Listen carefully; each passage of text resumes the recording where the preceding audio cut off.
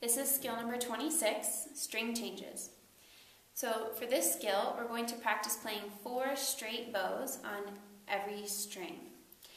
And as we change strings, we're going to use your fingers, wrist, and arm to move from one string to the next. So it looks like this.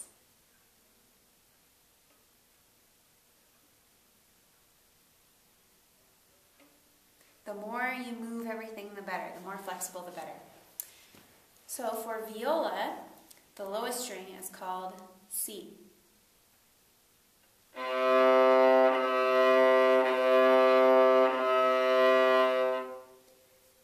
Next is the G string, and this is the lowest string for violin.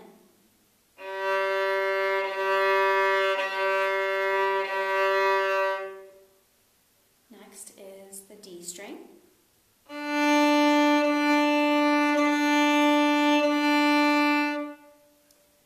Next is A.